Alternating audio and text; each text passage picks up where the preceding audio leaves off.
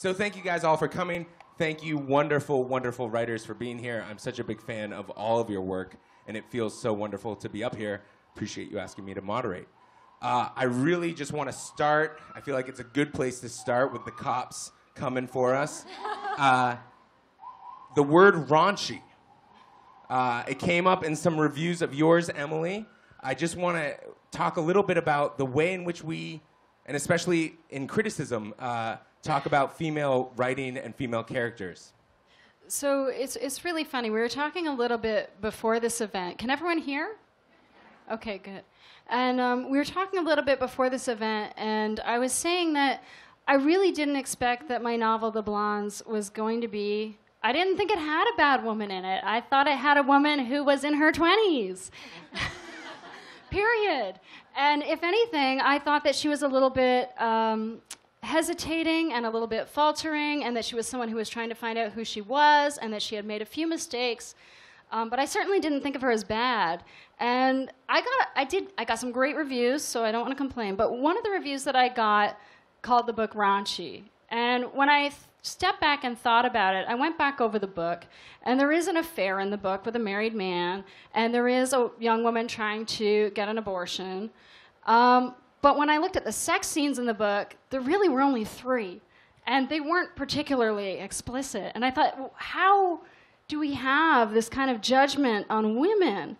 You know, and although she's a fictional character, I thought that it might relate to what some of the other women that I know are writing, and how it's being seen when it goes out into the world. And so that was one of the things that we were talking about with the word raunchy, is how does a book that's 400 pages and only has 3 sex scenes get called raunchy? Is it because it has a female protagonist? Is it because it's by a woman? Would a man who writes a book that's 400 pages that only has 3 sex scenes have that banner put on him?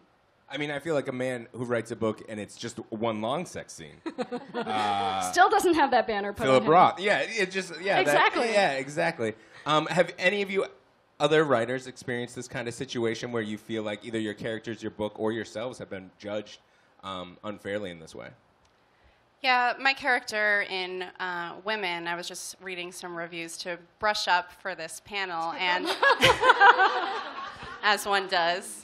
Although you don't read reviews, Anna. No, I don't. You should teach me about that later. But she gets called, she lacks apology, and she's unapologetic, which I find really interesting because it's such a backhanded sort of comment, because you see that and you're like, oh, cool, they liked it. And then you're like, oh, what should I be apologizing for? It implies that you're doing something wrong. I think that Jenny has also gotten unapologetic. So I get unapologetic, I get shameless, and yeah, raunchy, if anything. You know, if a woman wants to have sex, she's raunchy. Yeah, or hypersexual. What do you think? I mean, I think there's also there's different ways of talking about like sex in writing, and I feel like raunchy is a really specific adjective. It kind of almost implies like it's like an ugly woman trying to like enjoy herself, like physically and psychically. Like, how dare she like be like having orgasms or like getting what she wants? Because I feel like there's like other words that people use to, like when a woman is like kind of being like beaten into submission sexually, I feel like they don't use the word raunchy. I feel like they would use like it's so sensual, or it's like so like erotic, and it's like this is like a woman being like assaulted. So I don't know like about the erotics of that, but I feel like also because I don't know. I've never heard the word like raunchy or a word like that being used for my writing, but I also often wonder if it's because like it's like there's also like there's like racial coding of like being like sort of this like petal like floating on like a lotus like lined pond, who's like, but she's like also like talking really disgustingly about her body, like that somehow doesn't equate to raunchy. So I think that's also part of it. Yeah, Jenny, I remember when I learned the word raunchy, and it was when JFK Jr. got married, and there was a rumor that his bride didn't wear underwear under her wedding dress, and everyone called her raunchy, and so it does, I think, have this connotation of like being like kind of a little bit gross, like not wearing underwear to your wedding. Not that I would judge, because don't do it if you don't want to do that. It's cool, but I do think there's a really strange, and again, I haven't read any of my reviews because I'm avoidant. So Wait, can you just talk a little more about that? I know, it's so crazy. Yeah, I'm really great at avoiding things. It's like an important coping mechanism that I recommend in moderation. Certain things, don't avoid checking your bank balance, but yeah, I don't know. I find even good reviews, the times when I've made the mistake of reading them, then I'll find like something to be weirded out by or something to be upset about. And maybe, part of it would be things like this where it's like, is something like unapologetic really a compliment? Like, what is that saying? And I think I really prefer like, if someone comes up and talks to me about the book, that's really exciting because I get to have like a human interaction. Also, like probably they didn't hate it if they were okay doing that. But to look at it from the remove of like the computer screen reminds me too much of reading the comments, which I also do for my job. And that is a whole nother thing that we can talk about later. Something also you wish you could maybe avoid. Maybe. Yeah. Can you guys all talk a little bit about writing or creating these characters? And Jenny, I know you've got a short story collection coming out, but I'm guessing you've written a fair amount of it. Yeah. Just it's all written. Oh, perfect. Wonderful. Did the whole thing. Should come out in 2016. But no, could you talk a little bit about when you're writing these characters and how you feel, and like if this is something that ever crosses your mind, especially after you've released something out into the world and you've kind of gotten this smack back? Like, what is it? Something? Do you find yourself policing yourself? But also on top of that, like, do you kind of say fuck it, or is it something that really doesn't come to mind? You're just trying to write the most honest portrayal you can. Well, I think the most disconcerting thing about that is when you think your character is totally normal, and then you do read their reviews or someone says something to you and they've perceived it in such a, they think it's so taboo or whatnot, and you're like, well, I thought that's what I'm like, that's what my friends are like, that's what my bubble is like. And then you read a review of how fucked up, your character is.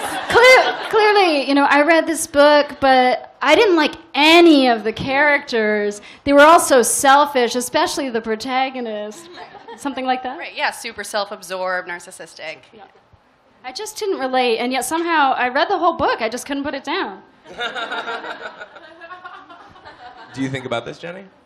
Well, I mean, I don't know. I'm gonna this is like I always wonder about like the MFA versus NYC thing too, because I just have been doing, I know, so blah, inside baseball and gross. But like, I've just been in I was in so many creative writing, so many fiction workshops, like starting from the age of 17, that there was like, like when you're in that blissful period where you're just writing and you have like no idea like what your writing looks like to the outside world, and you're just like this nerd writing like what you're interested in. Like that period was like cut woefully short for me, because like immediately there were like 30 people in a workshop telling me the immorality of like what I was interested in. But because of it, it's like I never not have a voice in my head that might be like a stand-in for like just I don't know, like a general unhappy person reading my work. Like that that voice is never far from my head, but also it doesn't really matter. It's like a step parent that I like don't respect. Like they could say anything to me and I'm like, but there's no blood between us, so like you're always of not high concern for me. So that's how I am. Yeah, my real mom. Fuck you. It's hard. I feel like I find myself really caught between like, like on an ideal day, probably you're just in like a beautiful, happy zone and you're not thinking about any of these voices. But I also find myself really caught between like that voice and just being like, whatever, you're not my real mom. And then also, And also, like, actual, like, what are valuable voices that I should take in and think about when I'm writing my fiction, because those exist too. Like, I don't know, Anne Friedman has this whole thing about how to, like, break down haters into people that you should actually listen to versus who you should not listen to. And, like, there are people that you should listen to, but, like, usually they're not the ones who are like, I didn't like your character. She was, like, had too much sex, or...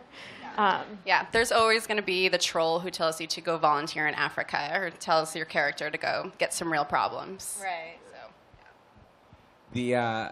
The Anna, just to jump back to you real quick, the character in Sophie Stark, you talk a lot about, one, if you could, actually all of you could talk a little bit about some of the writing that you're doing recently or that's out now, but in Sophie Stark, the main character is an artist. A passionate artist. Could you, one, explain a little bit about the book for those that haven't read it, and then two, just talk about what it meant for you to make, and here's the thing, like, as you guys are talking about this, I'm catching myself doing it.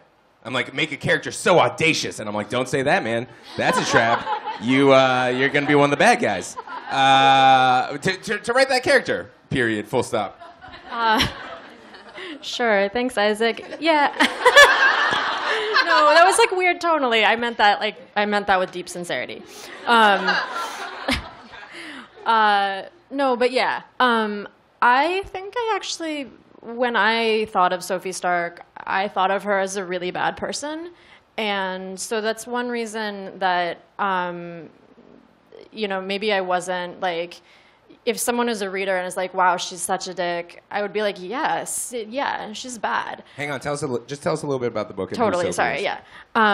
So basically, the novel's about a female filmmaker and her movies and the people that loved her the most. And the thing about her is that she really has a hard time relating to other people. She's a really good artist, she's a really good filmmaker.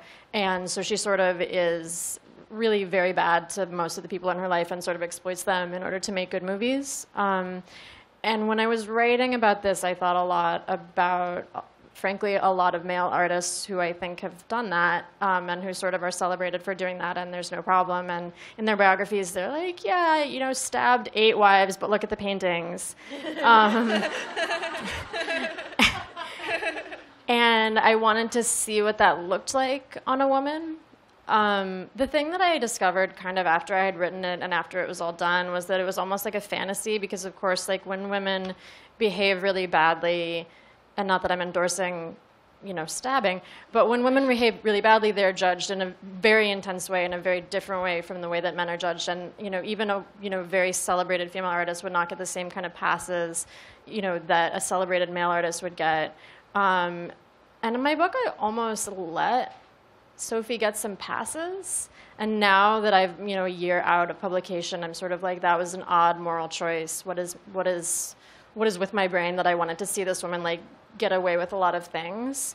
But I think part of it is just this fantasy of feeling like, well, all these dudes have gotten to do this throughout the canon. Like, I would like to get a character get a chance to do this. That's so amazing. Like, the idea that the book is actually a little bit of a fantasy novel, in that it is like almost like a 70s badass lady film, except she gets away with making art and being terrible to people. Yeah. Let's go down the line. But first, I need to jump in, and I want to defend your character against you, the author. Which is that I loved Sophie Stark because I saw her as this young woman who just wasn't going to take any shit, and she was going to make her art no matter what. And I mean, so I bought into the fantasy, but also I don't think she was that bad. I think she used people emotionally, but at the same time, she was trying to achieve a higher art. Good, yeah. A lot of people buy the book because it's great. It's great. Thank you. A lot of people who aren't me have judged her less harshly. It's like when your mom is like, "You look terrible today," or whatever. Lots of parent talk. My mom was great. She never said anything like that. No, my mom didn't either. I'm actually with you though, Emily. I too, like, when I read it, I was never like I was with it. It seemed hyper realistic to me. So it's just interesting to hear that you felt that way. Can you talk a little bit about your book and your protagonist? Sure. Okay. So my book is called The Blondes, and it's about a world where women are being affected, only women, by this rabies-like virus that makes them rage out, but particularly if their hair is blonde or dyed blonde. And so they're killing each other and just going crazy. Yeah. And, I will say that I'm sorry, I'm really sorry because you're blonde. But I have been blonde, and it was different. It was really different than being a brunette. And I made the character a redhead. Her name is Hazel, because I thought, let's put her in the middle. Let's make her neither a blonde nor a brunette, and see where she falls in the middle of this chaos. And so Hazel is a grad student, and she's had an affair with her professor, who's married. She finds herself pregnant, and she's like, what the am I going to do now? And all around her, blondes are going nuts and attacking people, and women are starting to be incarcerated, and the police are becoming more and more militaristic. I mean, we would never see that. And blondes are being separated out at airports, and she's like, how the hell do I get back? Because she's studying in New York, and she wants to go back to Toronto and figure out what she's going to do and tell this guy.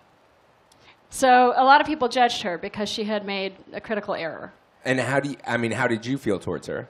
Well, I think it's interesting because the book was about judgment and how we judge each other based on appearance, and also how women find power or how people tear women down, whether it's other women or whether it's men or whether it's the system. So it was kind of weird to see the book go out into the world and to have her come under fire, because I thought of her as very vulnerable. And, I had a deep affection for her. I thought she was someone who had made a couple of bad choices, but that otherwise was, a very likable character. She's not a lot like me because she was, like I said, a little bit more halting, I think, than I would be. I'm older than she is. And, if I found myself in that situation, I would do something else. I would just be like, okay, so we're going to do this now. And she wanders a little bit before she kind of comes into her own. But I did know that it was going to be a divisive book because it's feminist. And I said some people are going to love this type of feminist approach to what is something that's kind of like a thriller and kind of like an action and kind of like a satire, and other people are going to hate it. So I did know that there was going to be kind of a divide. And it's funny, I got an Amazon review, and I really do try not to read them, but I got an Amazon review. Yeah, what? Anna North's over here not reading any reviews, like in major publications. You're reading Amazon reviews? No, I try not to. But it got a 3-star, and I thought this was really funny. This was just like this week. It got a 3-star, and the person who wrote the review said, I'm ranking this for my book club because half of us absolutely loved it and wanted to give it a 5-star, and the other half hated it and wanted to give it a 1-star. You got like a redhead review, actually, right there in the middle, right down the line. That's awesome. Chloe, a little bit about women, and then also I would love to hear your thoughts because you also write about your personal life. You published life. I know how to say that word. And you publish personal essays and really kind of dig deep into yourself. And was hoping you could share with the audience maybe a little bit about what that feels like. Sure, yeah. I was thinking about that on the way here, about how my debut book was a book of personal essays, and you kind of screw yourself over when your first book is personal essays, because after that, all of your stuff gets treated as nonfiction. So when I published Women, which is a novella, I remember the first interview I did, the man asked me, one of his last questions was, well, Women is it's a love affair between two women who are about 19 years apart, and it's about female friendship and this love affair, and one woman is gay and out of the closet, and the other one is unknown. But so at the end of the last question of the interview was, what if you run into this woman on the street that you wrote about? And I flipped out and totally reacted, and I jumped down his throat, and I said, this is fiction. So it'd be impossible for me to run into her on the street because I made her up, and she's an amalgamation of a bunch of people, as is the protagonist. And he apologized, and we deleted that question, but it comes up again and again. Another review of Women that I was brushing up on my way here says, it's a very nice review, it's in the fanzine, but at one point it says, clearly Chloe Caldwell's favorite subject is Chloe Caldwell. So, and it's a very positive review. It's actually written by a friend. No, it's a great review, and I got what she was saying, and she had some really awesome points, but I was thinking a lot about that line, and it could have been her favorite subject is female friendship or bisexuality or gray area sexuality or all of these different things or uncertainty, but no, it had to be myself. because it's a book that explores, you know, the self and the unknowing of sexuality. So I've kind of got used to it. It does get very frustrating at times. Do you plan on trying to focus more on fiction, or is personal essays still something that's near and dear to your heart? I would love to go back to fiction just because there's like the protective layer, but that said, I'm obviously self-destructive because I have a collection of essays coming out, so we'll see. Yeah. That's awesome. Thank you. Jenny, I want to talk a little bit with you. Obviously, any kind of tidbits you can give us about your short story collection that's coming out, that's going to be great. But also, you mentioned earlier just how race can be involved with this, and I kind of wanted to share my own little anecdote, which involves Paul Beatty, who won the NBCC this year. He has a great book called The Sellout, which is absolutely wonderful. And in my review of it, I said it was a instant American classic, which is true. But then I said, that's too hot to handle. And then at the end of the year, when the New York Times put it on its top 10 best of the year list, it literally almost said the exact same thing, too hot to handle. And I realized, of course, that's not like, that's just two people that don't know how to talk about a book. Like, that was fucked up. Like that, and the second I read it, I realized, I was like, oh, I was really bad. I just did something really stupid. And so I actually had a conversation with Paul Beatty where that's the first thing I brought up. And we talked for like 20 minutes. It was wonderful, in which he was basically like, yeah, this book is satire, but it's also serious, and it's all these many, many different things. And again, I recommend The Sellout very much to everyone in this audience. And he was like, and you were white and didn't know how to talk about it. And so, and that is, I mean, that is absolutely the fact. And it comes up a lot today. A coworker of mine, Saeed Jones, was talking about how often books by black authors are described as devastating, or like, you know, like raw. And so I was wondering if you could talk a little bit, not just on the gender aspects of it, but the different ways in which race gets interpreted in the way that we talk about work. Yeah.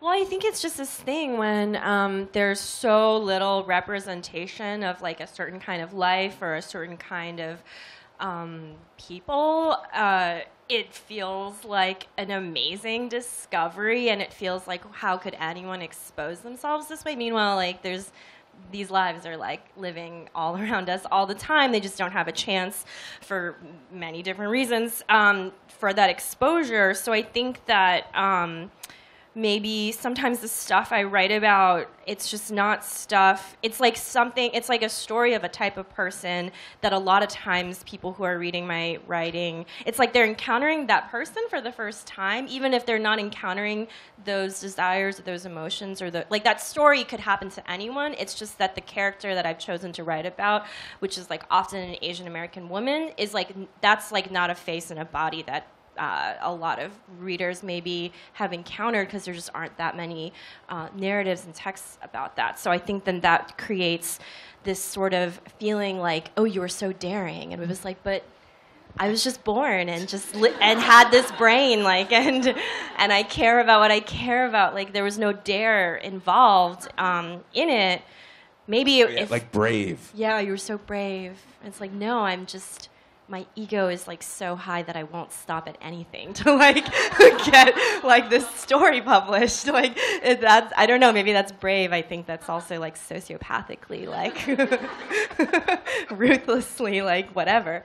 But also I was thinking about what you were saying, Chloe. I think also another reason why people get mad at these characters is because they want to believe that you're just writing about yourself, that you're revealing yourself, that you are so proud of this, like, of the way that you are, that you would choose to share it without any apology, without any shame. And there's like a real disgust for that, but there's also like a bloodthirst, like, in our culture for like women to expose themselves, to like fuck up publicly, to not be good but to be interesting, to not be like, you know, on top of it, but to be like a mess.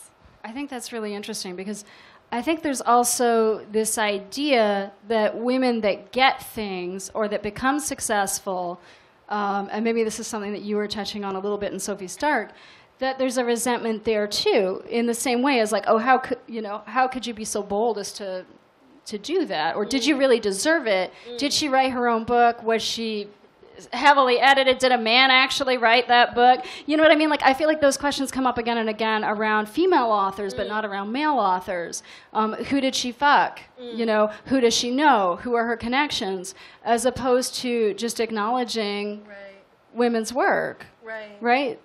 I feel like that's why like those Elena Ferrante novels are so popular, because she won't attach her autobiography to it. She won't let you read her into it. And if she had, I don't even know how people would be talking about those novels. Do you think people would just be going over her life with a fine-tooth comb and being like, what are the similarities? Yeah, I think That's a lot really of conversation would be spent on, like, how dare you do this or expose your family, your life, and yourself this way. And she is very, like, been very insistent of, like, that's exactly why I won't say who I am, because I won't expose any part of myself. And let's not even get into how many people are like, it's a man. Right. Yeah. But the thing is also, even though she doesn't reveal anything about her life still gets poured over like crazy, because everyone assumes that the novels are completely autobiographical. And even, you know, when there was speculation about like, oh, it might be this Italian professor, people were like picking through and being like, oh, well, she lived in Pisa in the 60s and whatever. And it's like she can't escape it no matter what. Yeah. But I do think there's this like very strange double-edged hunger for women's personal experiences. Yeah. And on the one hand, it can be great because it's like there are a lot of readers for, you know, very personal stories of women's lives. And then, you know, that changes people to be able to read that. And then on the other hand, I do think there's a really serious and, you know, the more marginalized as a woman you are, the more this is the case that people treat you as though you can only be an expert on yourself. And so the only story you would have to tell is your own, and any story you tell must be your own, even if it's fiction. What I worry about also is that we're approaching literature, I think, more and more, and certainly not everybody. Like, you know, I think that everyone who's come out in this room is here because they're really interested in what's happening in our interpretation of fiction. As I feel like we're approaching it more and more passively, where it's like a movie and I'm just here to be entertained. And the idea that the reader is not involved in interpreting the character, right? Like, I think that we have to have flawed characters, and the reader is part of that process. They're part of interpreting who that character is. And that's how, sorry, go. Oh, I was just going to say, you think about someone like Eileen Myles, who her book, like Chelsea Girls, is fiction. It's called, you know, right? It's stories. But she uses her own name as her character. And so I often wonder, I didn't put a character's name in my book, Women, and so everyone placed it on me. Maybe I should have just used my name. It was very brave. It was shameless and unapologetic. Really raw. Just so raw of you to do that. No, keep going. But you wonder, because she seems to get away with it in some sense. I'm not sure what that is, but she calls herself Eileen, but she is the first to say it's a version of me, you know, it's my character, Eileen, so. A lot of this discussion's reminded me of the interview that just went up with Monica Lewinsky, which I feel like if you haven't had the time to read, you should make the time to read. It's very interesting.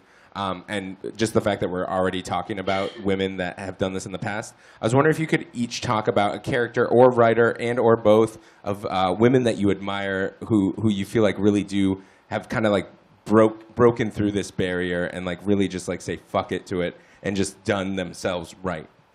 I mean, obviously Eileen Myles jumps to mind. Yeah. Jill Soloway, definitely. She's, you know, and if anyone doesn't know, she has a book of essays that was released many years ago, 10 years ago or whatnot, and now she's, you know, famous for Transparent, but I recently listened to her talk on Mark Maron, and she has been at this for so long trying to break down this wall, and the last thing she says to Mark Maron on the WTF podcast is, oh, I don't think anyone's interested in my feminist ways. No one cares what I have to say. And then look at her now. So she's a really big inspiration for me. Yeah, I mean, this is maybe a little bit of a cop-out almost, because I don't know if she would say she's breaking through anything. And this book came out a long time ago. But if anybody's read Sarah Suleri's book, Meatless Days, totally go read it. They're essays, and they're totally personal.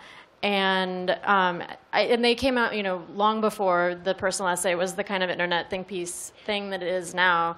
But they are totally unapologetic, to use that word, about their personalness, but they also like really insist on themselves as being not universal in any way, but like, this is important. I've written an important essay about my friend Tom and the size of his head.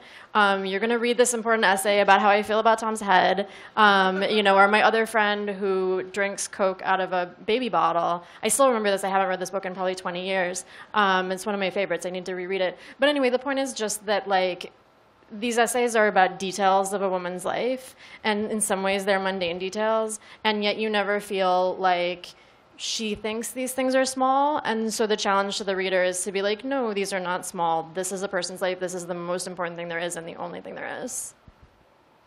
I really like this poet Chelsea Minnis. I don't know if anyone's into her. She doesn't like even publish anymore, but I think one of her first books was called Bad Bad, and it's like even the format is kind of tiring. It's literally just like a sentence followed by like ellipses that go on for the whole page.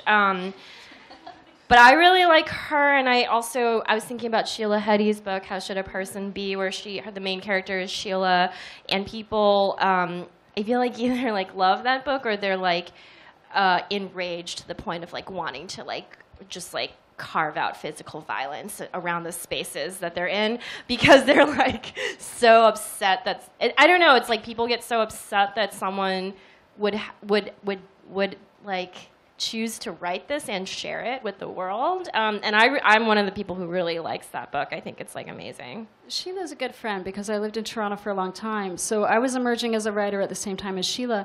And it's interesting that you bring her up, is because I think that she would be, you know, as a writer, one of those examples of writers that people had a reaction to, where they had to say some of those things, like there is a lot of language that gets used around women's writing, and one of them is to call a woman young or an ingenue, and we don't see that with male writers. And she was young, but when you start hammering it in every single article or review how young the author is, or calling them an ingenue, you know, in a way it starts to diminish, I think. Yeah. You know, it becomes diminutive, even though obviously she's not, and she's an amazing writer. But it reminded me of that, and that's something, I mean, I don't want to say how old I am, but I've written 3 novels, and for every one I've been a young novelist, and I'm like, how is this possible, you know? Yeah. Right. Well, it's like the opposite for women is to be old, which is completely unacceptable. So there's that too. It's like you better be young, I guess, right? But I got that too. That's actually I found that a really strange thing. When my first novel came out, I was 28, which is an age to have, and I guess it's like it's under 30. But I remember having a conversation with, like, I think an Australian radio show, and they were like, "Can we talk about your age?" Oh my God. And I was like, "Have you been misinformed about my age?" Like, I'm not 19. But I did find it this really strange, like, I didn't think a 28-year-old male writer, but, you know, it's like youngish, but what? Exactly. I mean, men who are 30 or 35 are not called ingenues. No, but women are. It's very strange to me. And it's also this interesting thing where you have to attach a word. You can't just be a woman. Right. Like, sorry, that's going to be the best thing I say all night. That was it. That was like my good thought. Tweet that. Yeah, man. Yeah, feel free. But no, it is. But right? Like, I feel like no one can just say, like, this is a one. Like, there has to be a descriptive word. There has to be something to, like, kind of help you picture. Where it's just like, we wouldn't even talk. Like, if it's just a writer, it's a male writer. It's a writer. I don't know if. Oh yeah, I've never been an essayist or a writer. I've always been young or candid or brave or daring. Yeah. Yeah, Well, especially young at first. Young also implies like you're sloppy and you're irresponsible. Like you just artlessly like vomited all your thoughts from your diary and just like printed it out and like bound it. And it's like, I don't know. And it's like, but it's also like weird because it's such a loaded term because like you were saying, like the opposite is just old. It's to be a hag. Yeah, it's to be a hag, and like women are encouraged to be like young and encouraged to have that spirit, encouraged to not know too much about themselves. They're encouraged to like be sexy without knowing it. And I feel like it's almost like these books where the character is like sexy but she knows it is like a crime against humanity because it's like how dare she be aware of like her effect on the world and like what she can do and what her limits are. But this is just it. I wonder if we're looking to books at this period in in time for some kind of morality because we feel like we don't have a morality or something like that, that therefore female characters have to be that much more heroic, whether they're written by men, whether they're written by women, that they sometimes, they have to be this, absolute virtuousness, and that they have to take care of society and comfort everybody. And Yeah.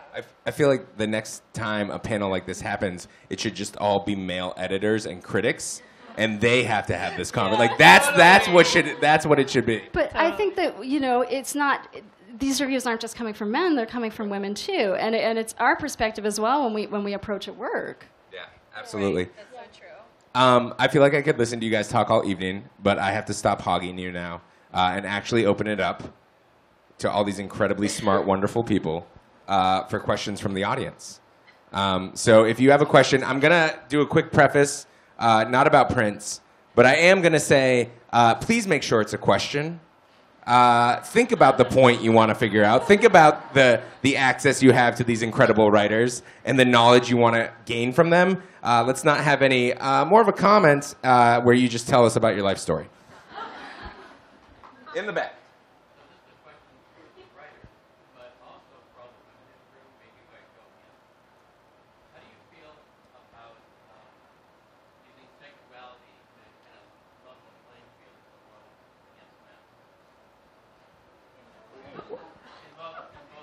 Do you mean sex or sexuality?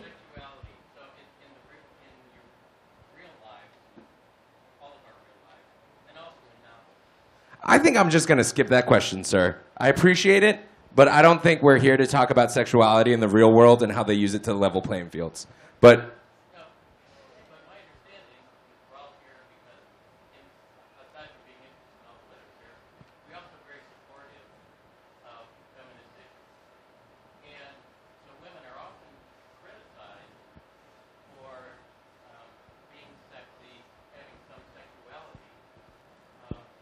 I'll speak to it. Yeah, I apologize. Can you repeat the question, though? Well, I don't know if I can repeat the question.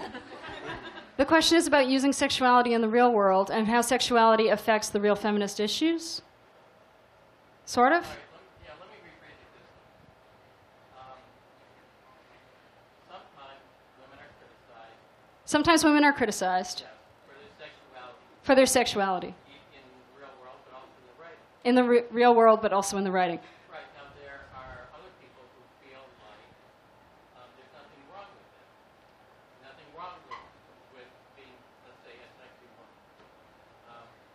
There's nothing wrong with being a sexy woman. I'm just going to keep repeating you. And in the real world, men very much have the advantage in a lot of ways. In the real world, men have the advantage in a lot of ways. Correct. So All right. my question is, do you feel that it makes sense for women to use whatever they can bring to the Do I feel it makes sense for women to use whatever they can bring to the table in order to further what? Further the writing, for the careers? Okay, here's what I'm going to tell you. So my novel came out in hardcover last year. It's now in paperback. When it came out in hardcover, it got reviewed in Entertainment Weekly. That day I got 2 dick pics. And I said to myself, oh my God, does that mean I've made it?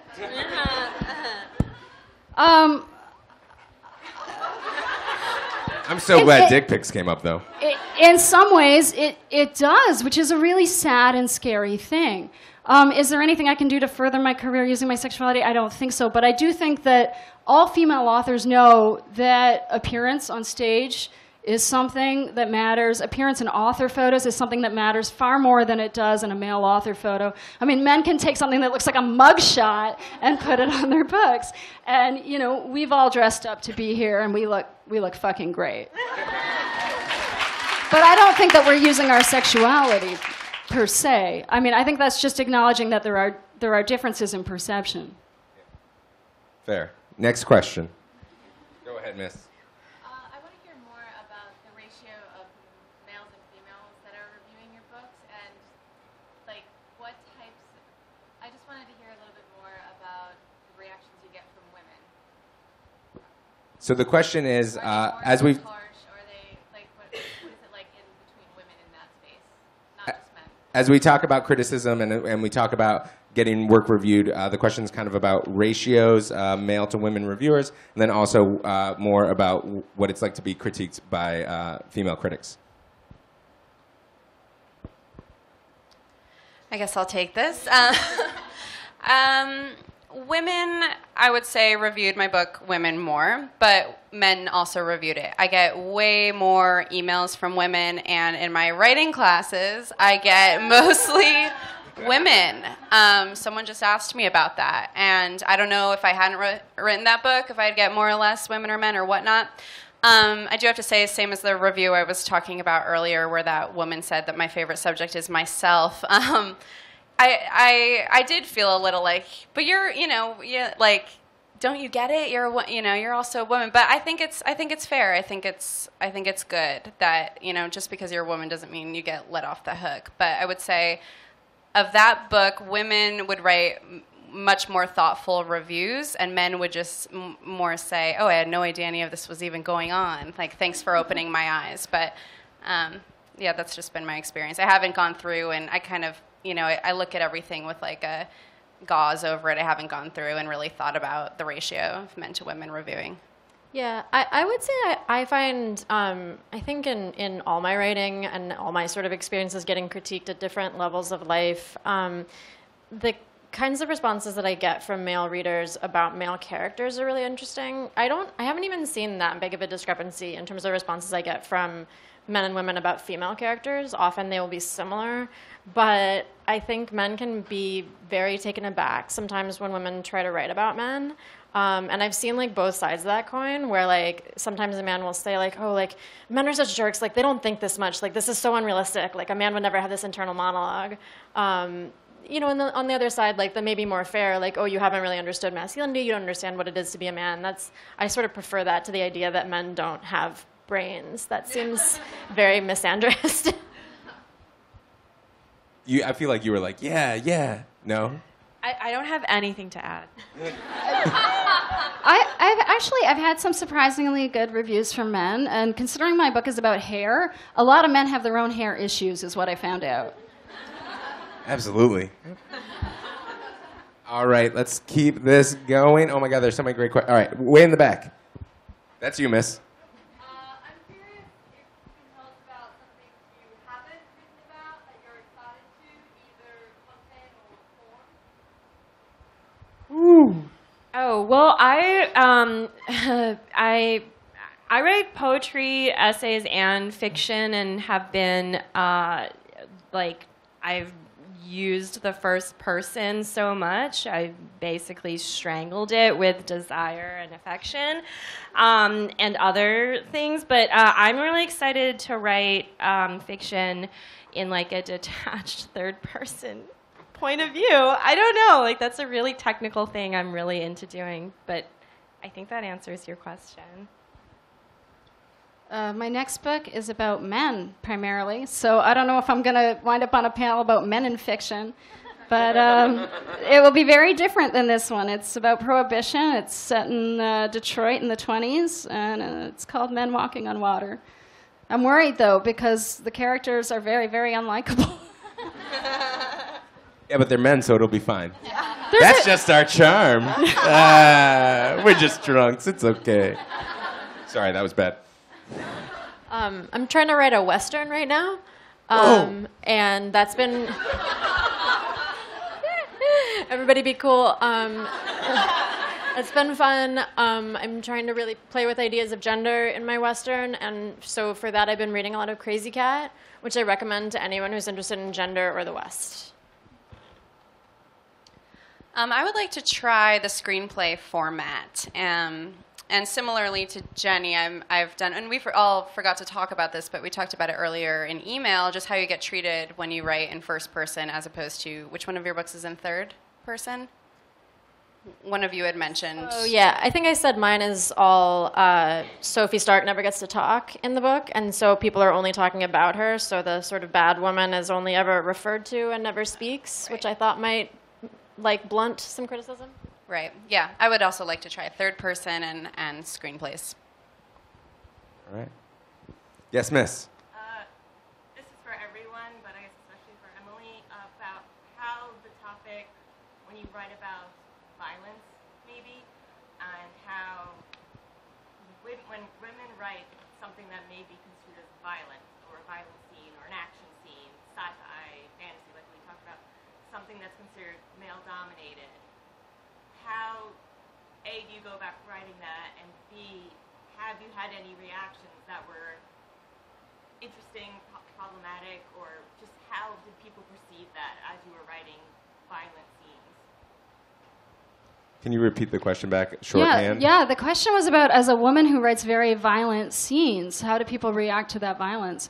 And I'm really not sure, because that's not something that's been mentioned much in the reviews. And I do think that my book is quite violent. I mean, when I wrote it, it was kind of, you know, it started as a joke and a way to explore what I see happening in the world in terms of just the discrimination that occurs not just against women, but in general.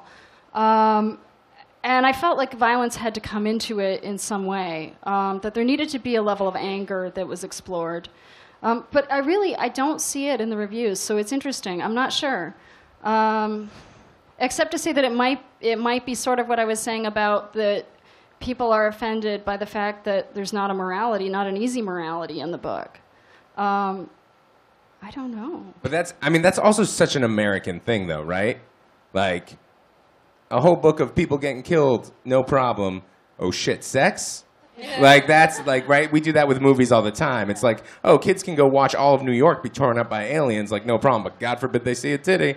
So I feel like that is a tough thing. What about like writing? I mean, poetry, like these different ways in which you attack these novels. Have you ever felt like you are kind of the one woman in the room, almost, to put it that way?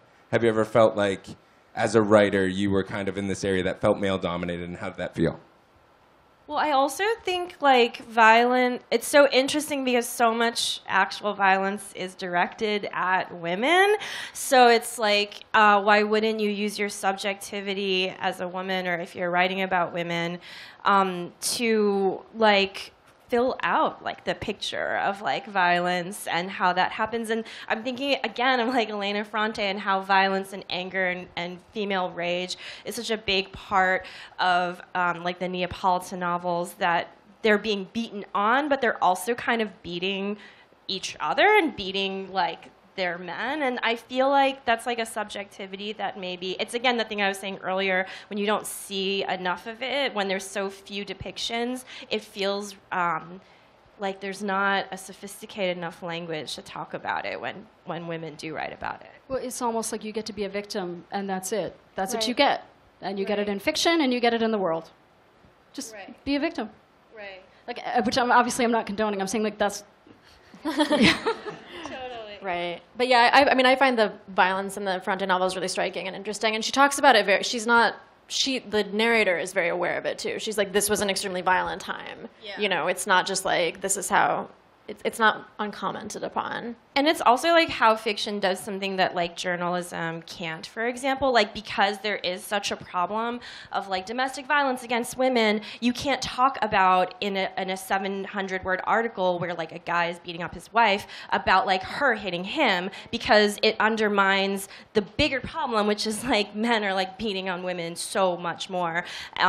But in fiction, you do get to talk about that in interesting and fruitful ways, where you can even talk more about that than like the message of like what needs to happen in like our society to make it safer for women.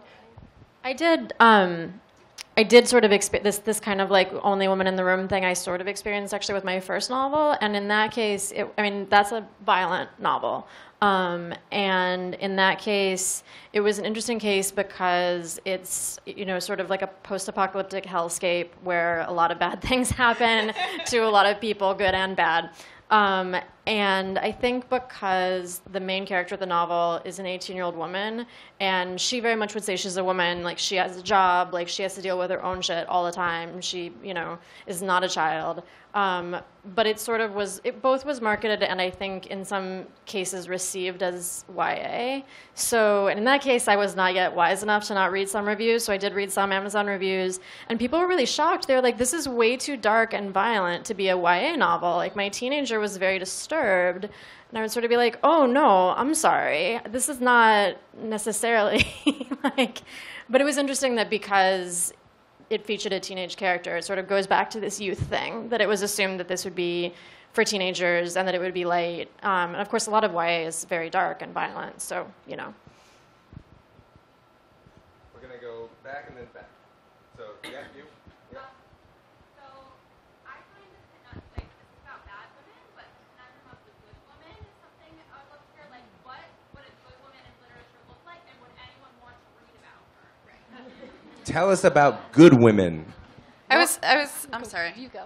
I was thinking about that when we were talking about the unapologetic word, because I was thinking, what would a book look like if on every page it's like, then I ordered a beer. Sorry about that, you know, the way we do in real life. What would an apologetic novel or essay look like? I'm so confused about that. So I'm glad that you brought that up, is what I'm saying. Yeah, I think the good woman is just supposed to, be polite and keep her legs closed, and the end has to be incredibly redemptive for people to feel good about themselves. Yeah, and I guess I never answered. This is related to the question Isaac posed to me that I never answered earlier of like what my short story collection is about. But it's about these young immigrant girls, Chinese American immigrant girls, who like aren't grateful that they came to America, and they aren't grateful for anything, and they're angry, and they're like very, very rageful, and they're very hard to love. And I was thinking like that the other side of that are like these, like the joy, I don't know, like I'm not trying to diss on the Joyland Club, but like that immigrant novel about women who suffer without end, and they're not angry. Like they're not angry at racism or like imperialism or colonialism or capitalism. They're just sad, and like it's divorced from any kind of like thing. It's divorced from sort of like any kind of like real oppression or any anger, and I feel like that's almost like the good woman. It's not a bad thing, but it almost feels like that's the first stage of like a character whose story doesn't get told. Is you have to have a really good version of that person, the person who gets like sexually assaulted and she's not angry, she's just traumatized, and then it's like somehow it's open just a little bit for like the angry woman, the woman who wants to like cut off like that guy's like whatever important parts. Cut off his dick. Yeah, I don't know why I didn't want to say dick. You were trying to be good. I'm good. Yeah, I was trying to be really good. Yeah, I've been really trying to like steal back for women and for female characters the idea of the hero, which I think is a type of good man that people get to be in fiction, where like maybe he has flaws and maybe he did some bad things, but he like has done heroic acts and like gotten the golden fleece or whatever. And I really want that archetype also to be for women. That's like I think a much like stronger and more exciting way to be like capital G good than to just like not like get a beer, which I think is the way that is encouraged for women to be good. Get a beer and then apologize for it. Right, yeah. We have time for one more. Well, sort of in following up on what you were just talking about with not wanting to say the word dick, it's just that, you know, here you are, this panel is about being like about bad women and likability, and I'm wondering how you all handle that outside of your books, because do you still like to be liked? Do you still want to be nice? Do you still not want to say the word fuck in a room when our moderator was happy to say it? And like I noticed none of you said it, you kind of whispered it. It's a place I feel like women are still stuck, and I'm wondering how you guys handle that outside of your writing. Can you repeat? Just say it out loud. You don't have to say all Okay, no, I can do it. All right, we're talking about characters and we're talking about fiction. We're talking about unlikable characters. But is there still a drive as a human person to be prim, proper, and likable? Yeah, because women are still expected. Even if you're writing this stuff, you get out here to talk and there's still this expectation. I crave so much acceptance. I want to be liked so much. I want to be like, you know, I want everyone to say good things about me all the time. You know, it's really bad, actually. My father at one point said to me, Emily, like, you can't go through life that way. You're not going to make anyone happy. You're not going to make everyone happy. You just can't do it. And hearing that, I think, from a parent was really important because it was just that moment where I let go. And that's when I started writing what I wanted to write. And, my first book of short stories was published with a tiny, tiny press. And when I gave it to my parents, I sliced 4 stories out that I didn't want them to read. Yet somehow I left in one of the ones that had anal sex in it. I don't know. So, in retrospect, I might have sliced them all out if I really wanted my parents to still like me. But at the same time, you do have to get over it. And you have to know that if you're going to try to proceed in fiction or in writing in general, you're going to have to turn into a tough-ass bitch. And somebody's going to say bad things about you behind your back. You're going to get called a bitch. You better get called a bitch or you're not going to get anywhere, right? If you just... So it is weird. It's a push and pull all the time. I've been thinking a lot about this, actually. Like, in my books, I could give 2 fucks if I'm liked. That's my place to be whatever I want. But I noticed the more I write and the more I publish, the more I want to be liked in real life. Whereas when I didn't have any books out, I didn't think about being liked because I wasn't a public, person. I didn't have people knowing anything about me. So it's like, yeah, the more honest I am in my work in real life, and people are like, "What a psycho!" In real life, I want to be like, "No, I'm normal." So it's the more about me that's out there, the more in real life I do want to be liked. But I never ever think about my characters being likable or myself being likable when I'm actually writing. I don't care about that person, but face to face, I do. This is something Jenny was saying earlier. Between us is there's sometimes that disconnect between when people meet you and your work, where people are like, "Oh, you look like such a nice girl," right? Or what was it that someone said to you when you came off a stage? I was just saying, because I do a lot of poetry readings, and oftentimes people would come up to me and be like, "Oh, there's such a difference between your sweet, soft voice and your doll-like demeanor, and that you're talking about cum farts or whatever." And, as if, all throughout the world, Britney Spears is both, a virgin and, making out with Madonna. That's actually an archetype, and that's actually an archetype for a reason, because if Britney Spears... when Britney Spears became who she truly is, which is a Cheeto-loving, walking into public restrooms without shoes on, she wasn't loved, and she couldn't have been kissing Madonna on stage at that point. She had to be kissing Madonna on stage when she was beautiful and prim and sweet and unsullied. So I guess related to your question, and related to what you were saying, Chloe, and the whole thing we've been saying of when your work is read autobiographically and people are waiting and you're writing about women fucking up, I'm very aware that I can't be fucking up at a business meeting. I can't show up late because they're already expecting me to, based on these characters who can't get their underwear on before they leave the house. And I want to be look at me, not only is my underwear so on, I am so incredibly polite and nice and sweet, and I am so able to do any business transaction while writing about these characters that you might think come from my life and come from who I am. Yeah, while you guys have been talking, I've been thinking about times in my life when I've been called a bitch or worse stuff, which is fairly, in comments all the time, but in person it's super rare. And one of those reasons is that I'm super nice, which is not it's a really complicated quality. It's not always good. It's I actually, usually when someone is "Oh, you're so nice," I'm ooh. That means I'm sort of a doormat. And so if I think about the times when someone called me a bitch, I'm okay, that was hurtful and could be scary and it's a slur and all this stuff. And at the same time, it's okay, well, those must be times when I stood up for myself and did something kind of strong. So, which is sad. Yeah. But also it's okay, it's in a way good to keep a tally of that so you remember. Yeah. I think on that note, I feel that's a good note to end on, both standing up for oneself, being called a bitch, and almost owning and taking that word back in a way. But ladies and gentlemen, will you please join me in thanking our guests? Again, we have Anna North, Emily Schultz, Chloe Caldwell, and Jenny Zhang. Come on.